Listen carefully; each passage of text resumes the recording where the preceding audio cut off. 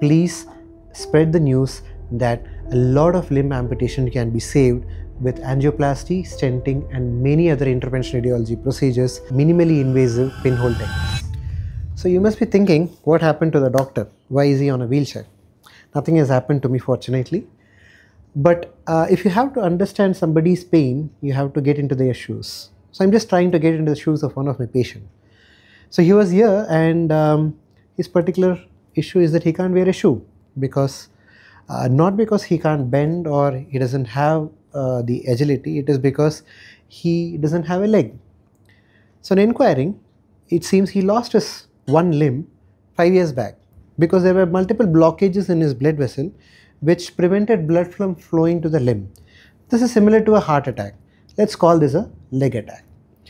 Now he had this leg attack and he underwent an amputation, and only after losing his limb did he get to know that probably there is something called as an angioplasty or stenting, similar to what we do when we have blockages in the blood vessels in the heart, which can be done and probably could have prevented an amputation or reduced the severity of an amputation.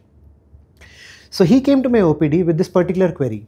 He's starting to have symptoms, similar symptoms on his other leg. He wanted to know whether he can save that leg by doing an angioplasty and stenting.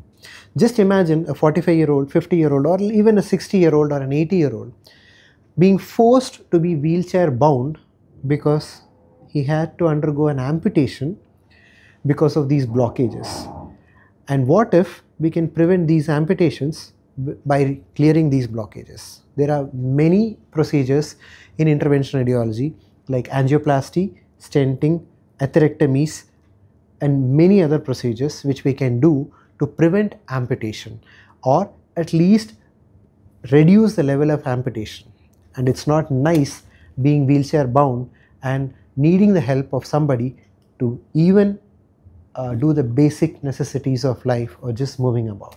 So if you don't want to end up on a wheelchair or you don't want your friends and relatives to end up in a wheelchair, please spread the news that a lot of limb amputation can be saved with angioplasty, stenting and many other interventional radiology procedures, minimally invasive pinhole techniques.